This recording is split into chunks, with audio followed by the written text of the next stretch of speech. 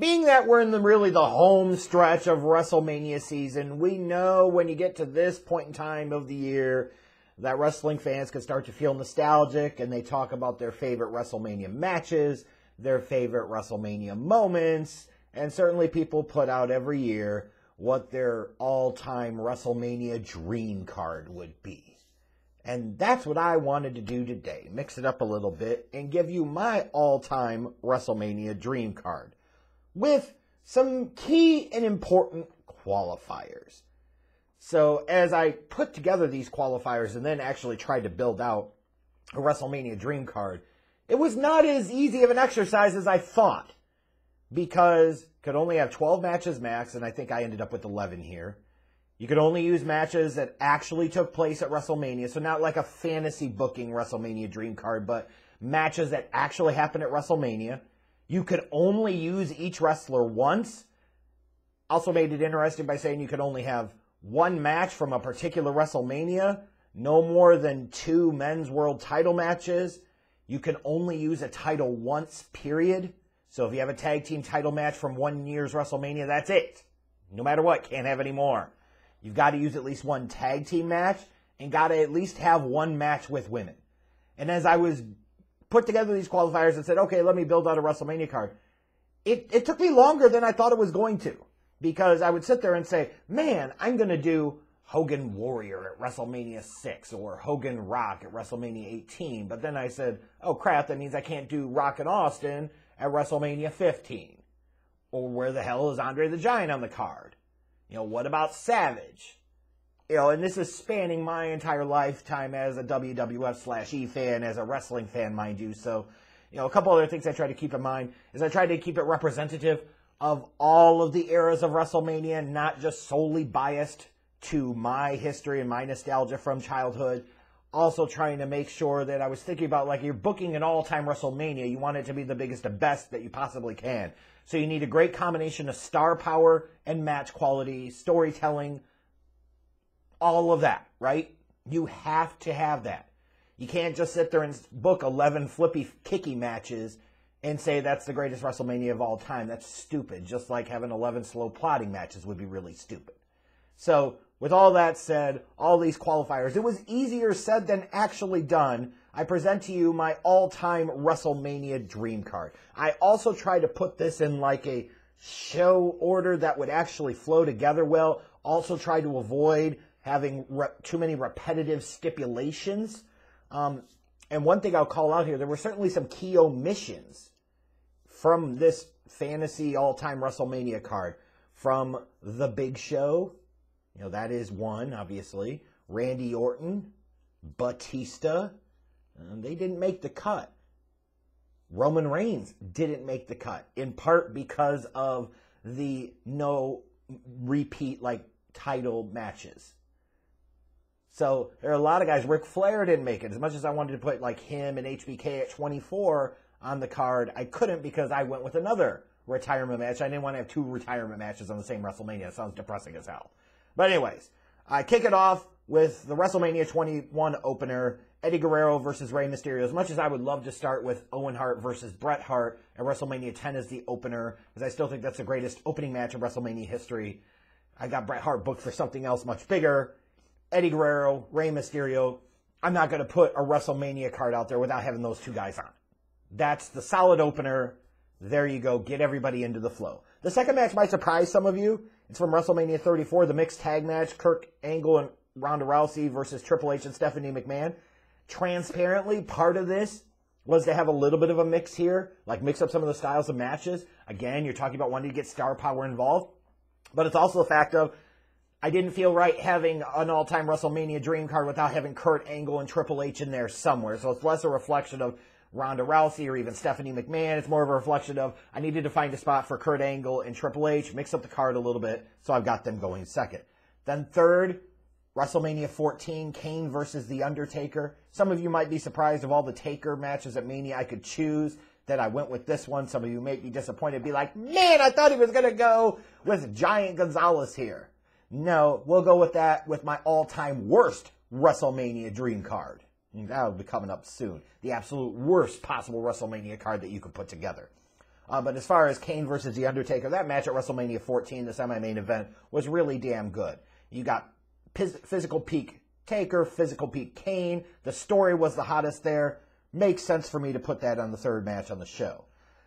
Fourth match, as much as I hate that pay-per-view to this day and everything that it represents and how overrated as shit it's been, I cannot deny that TLC match for the WWF Tag Team Championships at WrestleMania 17 hasn't stood the test of time, and over 2 decades later still remembered to this day. So I'm absolutely going to have to put it on this card. Edge and Christian versus the Hardys versus the Dudleys. Yeah, you got to go there. Like, that is the most memorable tag title match of WrestleMania history. It has to be on the card. I had a challenge next, though, with what do I do with Shawn Michaels. And there was a big piece of me that says I want to put him and Razor Ramon, WrestleMania 10, who's the real Intercontinental Champion, ladder match on the card. But then I'm thinking to myself, I've already got a TLC match, then why do I want to go and have a freaking ladder match? Then I was like, oh, maybe I'll do Shawn versus Kurt at WrestleMania 21. I ended up landing on Shawn versus Jericho at WrestleMania 19 because that was a damn good match, told a great story. One of those, you just throw 2 guys out there and they could go tear the house down. Also, I couldn't do a retirement match with Shawn Michaels and Ric Flair, so that's why I went with Shawn Michaels and Chris Jericho, because the next match, and again, this is my all-time dream WrestleMania card, it's the retirement match at WrestleMania 7, The Ultimate Warrior versus the Macho King Randy Savage. And when you think about this show, when you think about this match in particular, this is all about the big payoff of all those years together, and now they're no longer together. Elizabeth comes out post-match and saves the Macho King from Scary Sherry, and they get together and they hug, and the crowd goes nuts. I just wanted to have a WrestleMania card with the Macho Man on it somehow. Sue me, okay? And Warrior, frankly, had played a key role in some of those early WrestleManias. He deserves a spot in my all-time WrestleMania card as well. Then I flipped to the Hollywood Backlot Brawl at WrestleMania 12, including all the bad O.J. Simpson references, Roddy Piper versus Goldust. I mean, that shit, again, is one of those gimmick matches that stands the test of time 2.5 decades later. For my money, from a pure entertainment value standpoint, that is easily the best match on that show, other than maybe watching Warrior squash Hunter, which I almost put on this card, by the way, to see God get his comeuppance in such spectacular, quick fashion. But it's certainly a more enjoyable viewing experience going back and watching it years later than the Iron Man match was, which I've always felt is kind of a little overrated and feel even more so as the years go by. But yeah, give me Roddy Piper versus Goldust in part, as much as anything else, because I had to find a way to put Piper on this card. You don't have WrestleMania without a Piper. He has to be on the show. The next match, you're going to cringe a little bit because you're saying of all the Rock matches, you didn't just go with The Rock versus Hogan at WrestleMania 18, and I grant you. But as much as I don't like to admit it, Cena has been a huge part of WrestleMania for a long time. You could talk about, might have excluded Orton and Batista and Big Show and some of those other guys. But when you think about guys in multiple main events, guys that have been in featured spots, guys that have meant a lot to that show over the years, to that company over the years, John Cena means more than all of those guys when it comes to the company and when it comes to Mania. So yeah, I got to find a way to put him on there. And because I didn't do Rock and Hogan at 18 for another reason, in part because I wanted to get Andre on the show, I did The Rock versus John Cena because as much as anything else, to be able to watch The Rock come in and pin John Cena clean 1, 2, 3 in the middle of the goddamn ring, you're damn right I'll sign up for that shit. I'll take it. Then I flipped to the SmackDown Women's Championship match at WrestleMania 37 and Bianca Belair versus Sasha Banks. And, when you think about the long history of WrestleMania, there haven't been a lot of high-profile, great women's matches. And as much as I'm not a fan of Sasha Banks, like kind of as an in-ring performer, frankly, some ways the person and the personality, I cannot deny that match I felt really delivered at WrestleMania 37. And when you look at what matches you could put on there, got to have a little mixture here. I'm going to go with Belair and Sasha Banks in the third to last match on the show. The semi-main event, I'm going with the submission match at WrestleMania 13, Stone Cold Steve Austin versus Bret Hart.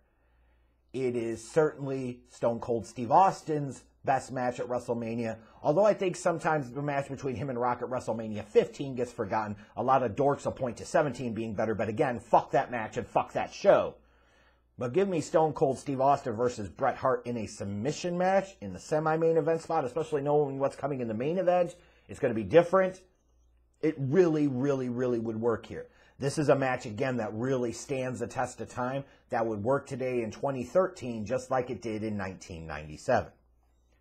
But if you know me, you already knew what was going to be my all-time WrestleMania dream card main event. It's the WWF Championship match at WrestleMania 3. It's Andre the Giant versus Hulk Hogan. It has to be. You've got Andre. You've got Hulk in front of 93,000 people. Bobby the Brain Heenan in Andre's corner. No, the match wasn't a visual masterpiece. But again, if I'm talking about matches that you think about the most when it comes to WrestleMania, at the end of the day, this is it.